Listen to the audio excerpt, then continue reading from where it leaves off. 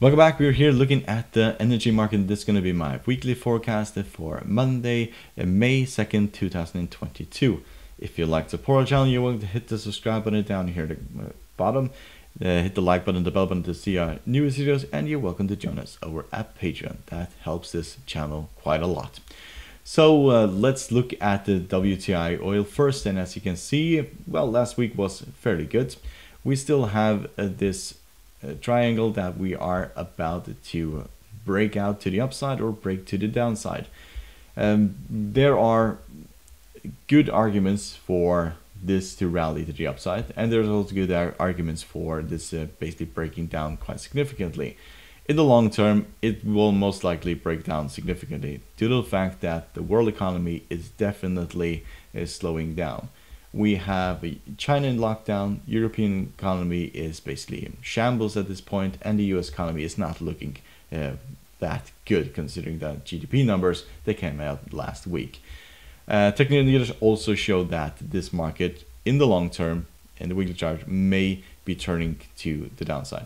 And the reason why I say that is because when the world economy slows down, demand basically just gets destroyed, and there has not been a world recession where oil hasn't taken a major hit. We can just look at what happened back in 2008.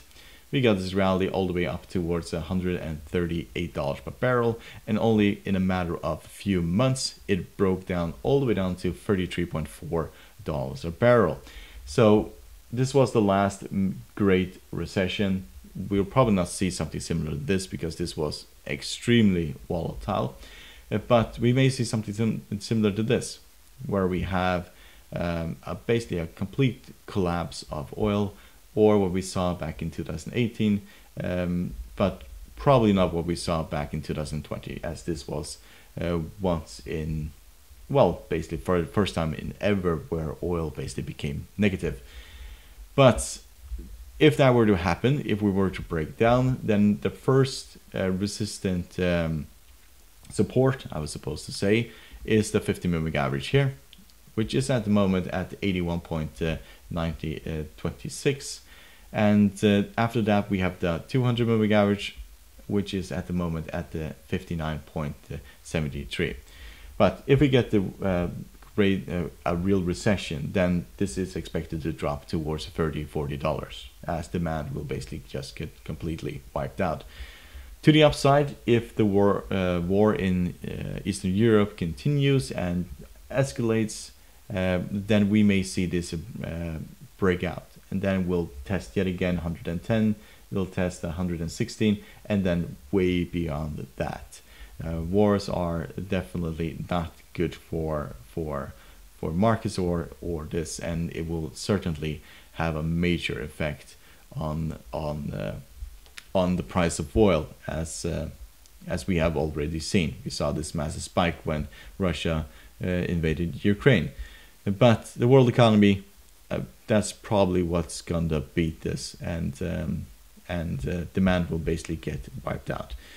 If you look at the MACD, it is crossing the signal line, becoming bearish. That's a very negative sign. Stochastic is also bearish, and the RSI is flat at this point, and there's a lot of room to the downside. We haven't had a major pullback in oil since basically 2001, in October 2001, where we dropped towards the 50 moving average. So let's look at natural gas. This market has, well, it has been basically untradeable for the last 2 weeks, as every single news that comes out of Russia is kind of threat against the European economy or the gas supply in Europe, and therefore we see these massive spikes.